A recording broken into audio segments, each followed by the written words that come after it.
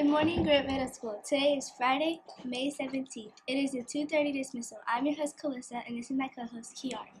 Today is the odd day. What's on the menu today? Manager's choice. At breakfast, you must put all your things down before going through the line. This means your Chromebook bags, purses, and coats.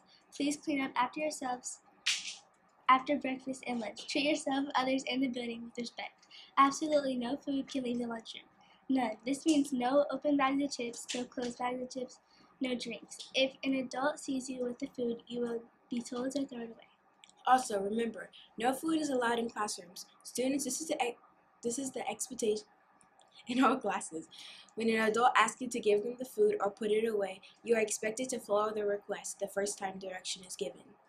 Dress code is still in effect. Jackets and coats are still not allowed in classrooms. Be sure to take your hoods down when entering the building. Finally, purses are not allowed in class.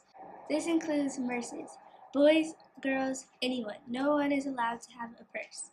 Clear, not clear, it does not matter. AP teachers, please pause now and make sure these expectations are being followed. Students, you need a green or eliminated nurse pass in order to see the nurse. You cannot just go on your own. Additionally, you cannot be in the hallway without a pass. You also cannot be in the hallway the first 10 minutes or the last 5 minutes of class, so you might as well just stop asking. Remember, once you are in, you are in, so no going into class and then back out. This includes leaving your stuff in classrooms. You are in middle school. Please use your lockers. All of these expectations are clearly posted on the house rules in all of your classrooms. We have a special guest today here for sports. And I want to congratulate all of our state qualifying track athletes that qualified for the state meet this Friday and Saturday. And those athletes are as followed. Congratulations to Javanis Lunford, DeAnthony Brown, Jeffrey Washington, Taj Marins, and Trey Sutton. Maslow Long will be an alternate on that 4x1 team with DeAnthony, Jeffrey, Taj, and Javanis. On the girls' side, we have Anise Francis, Araya Foster, Harmony Kreitz, Layla Encore, and Kamora Morris, with Kamari Abui being an alternate on that girls 4x1. Shout out to all of these state athletes. Coaches are so proud of you for all the work that you guys put in this year. Let's go get them this weekend.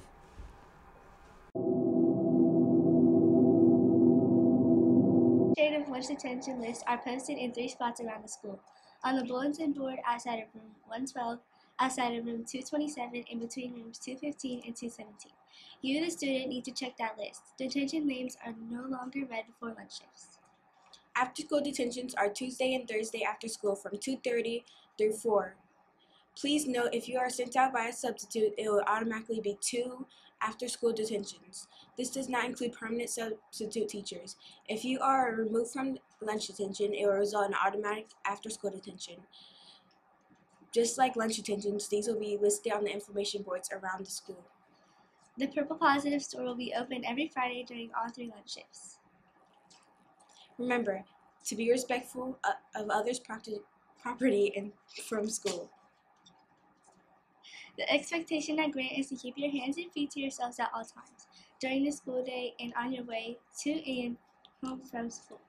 For your safety, students should only cross at the designated crosswalk areas: Chatham Road, Stage, and Amos. Now please rise for the Pledge of Allegiance led by Mr. Burkett's advisory class. I pledge allegiance to the flag of the United States of America and to the republic for which it stands, one nation, under God, indivisible, with liberty and justice for all.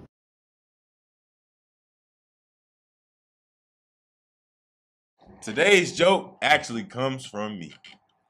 Why was the small ghost asked to join the football team? Why? Because they needed a little spirit.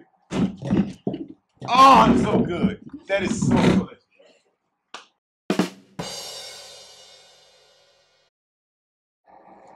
If you have a joke you want to share, email it to Miss Buckles or write it down on a piece of paper and place it in the box outside of room 203.